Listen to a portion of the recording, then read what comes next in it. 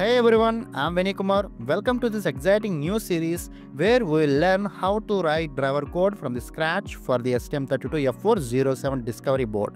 If you are someone who wants to go beyond just using libraries and truly understand how microcontroller works at the register level, then this playlist is for you.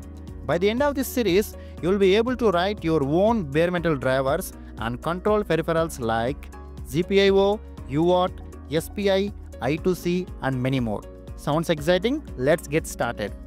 In this playlist, we'll start with the basics of STM32 architecture and gradually move towards writing low-level drivers for different peripherals. Here is what we'll cover in this series. Understanding the STM32F407 architecture, GPIO driver development, UART communication and driver development, SPI and I2C drivers.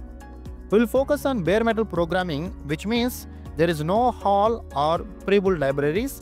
We'll write everything from the scratch to understand how things works under the hood.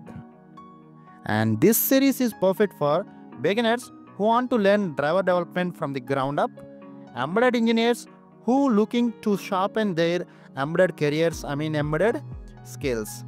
If you are using STM32 Cube IDE before but never really understand what happens behind the scenes, this series will clear all your doubts. Each video will be hands-on, where we'll write code, test it on real hardware, and explain everything step by step. By the end of this series, you'll be confident in writing custom drivers for STM32 microcontroller. So, if you are serious about embedded systems and want to level up your skills, make sure to subscribe and hit the bell icon so you don't miss any videos. Drop a comment below and let me know which peripheral you are most excited to learn about.